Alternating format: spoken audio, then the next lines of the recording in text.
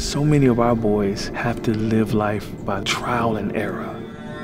Inhale, exhale, blow out. So every negative thought you have, anything that's stressing you, blow it out of your consciousness. How about we train them up so they can make these mistakes where it won't be so detrimental when they get out in life? I want to change my attitude. I want to get help with that because once I get angry, it's hard for me to calm down. After my dad passed, I don't know how to feel. Behavior, he was just kind of like, I don't care, like I'm making all F's and getting in trouble. He needs to cave.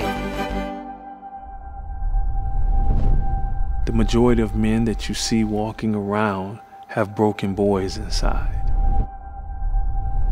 That's why it's so important that we start young. Lift your head up. Look at me in my eyes.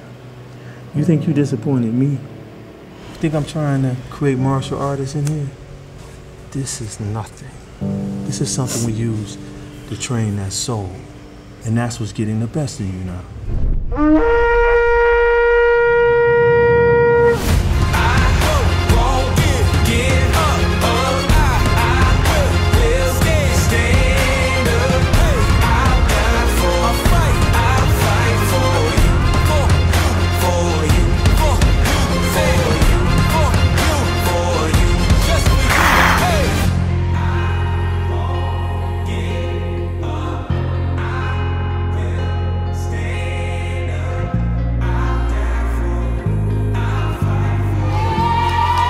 When I started the cave, I thought black boys needed discipline or more discipline. I appreciate you for all that you've done for me. But they didn't need more discipline.